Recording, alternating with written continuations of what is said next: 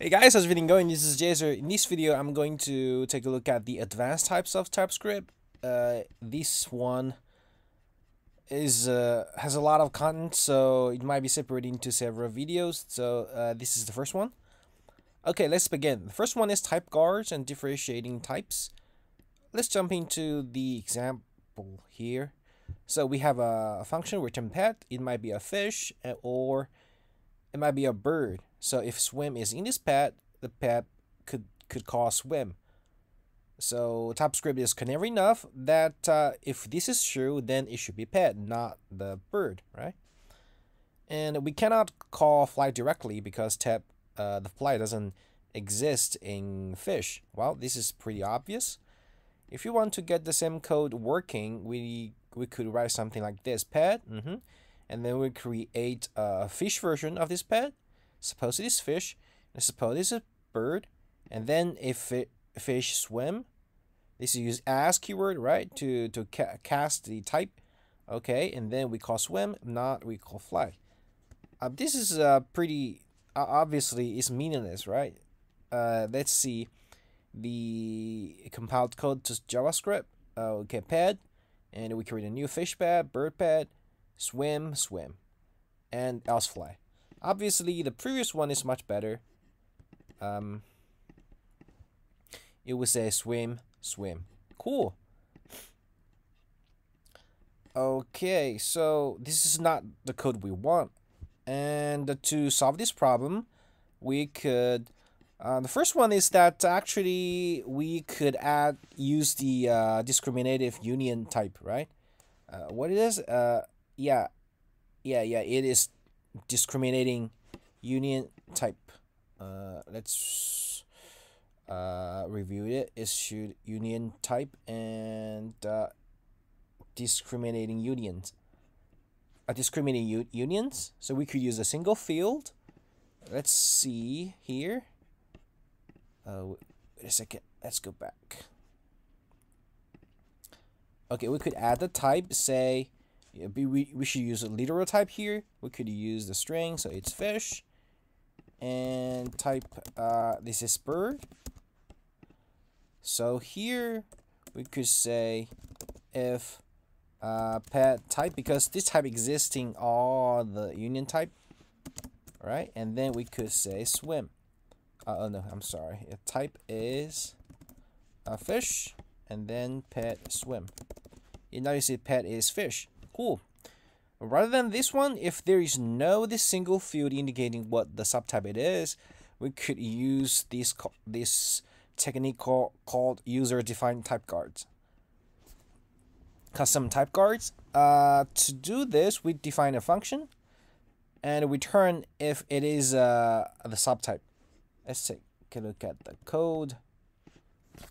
Okay, so here it says if it is a fish or not. We check if it has swim. Compiled code is very simple. We check if the swim is undefined or not. This is the same because we want to if we want to call swim, we need to cast the type from the union type to fish. Here also, it might be fish, it might be bird, and then this is the function, right? And beside the return value, we not say Boolean. It's not okay. Okay, let's say if it is okay, cast pet equals get a small pet.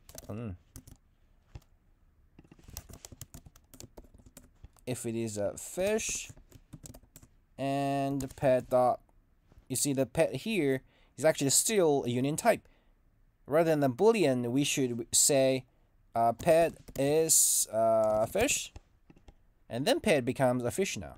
So this is something specific for the TypeScript. Pet is, and then if we say if fish, and then it's a fish. In the other cases, TypeScript is clever enough. There are only two type, right? A fish or bird, and then if it's not a fish, then it should be a bird, so we can fly. Okay, so this is it. This is sometimes useful when you have some arbitrary data from the API, which doesn't have the single common field across all the subtypes. Okay, type of. Yeah, it just means that the TypeScript is clever enough to see the basic types if you use typeof. Okay, the primitives, including undefined, number, string, boolean, big int, symbol, object, and a function. So if say we have the padding, you have a string or number, we could use typeof padding. If it is number, you see that it's number. If it is type of string, then it should be a string. So for primitive types, this is we could omit writing this boilerplate code. An instance of for those class instances. Here's an example. Wow. This is the connectiveness, also the connectiveness of the TypeScript. We have this get a random pattern. It have two space repeating pattern and a string pattern. It might be any of them. So the type of this type returns union type, and so this pattern actually could be either one of them, and we could call instance of. This is like the type of for the object, right? If this pattern, then pattern is, you see this space repeating pattern. Yeah, instance of.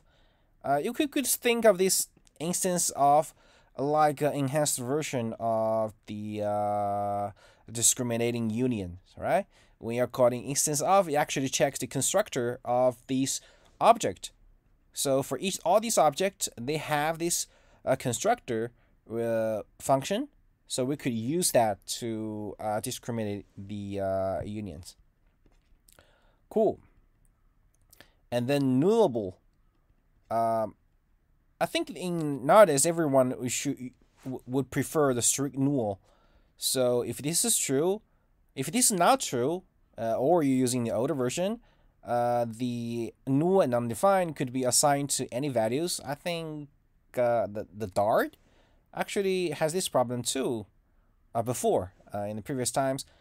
Okay, now we have this flag to make it strict. So now you cannot assign null and undefined to any other types. Say here a string or type. You could assign a null or a string, but you cannot set undefined. Obviously, you cannot assign null to string also. Optional parameters. Well, this is it means it could be undefined, right? Nothing special. And the type assertions. Well, this is a nullish cleansing parameter operator. If this is null or undefined, we use default. So pretty cool. And this is the type assertion operator. When the type could be undefined, we should use if, right? If clause to filter out the undefined or null case. But if you are sure you are doing, you could use this exclamation mark to say it is not null and not undefined. Well, this is actually, it certainly means that there is something wrong with your code, but you know, for some DOM APIs, they usually returns a null, with this nullable data, like the get canvas context or get DOM or anything. For that case, maybe I think it is acceptable to use this type assertion operator. Okay, next one, type aliases. Use type. Yeah, I prefer type. This is a comparison between the interface and type. Basically, they are the same, and I prefer to use type because it's simpler, and we could use the type union stuff, intersection stuff to make more interesting combinations, right?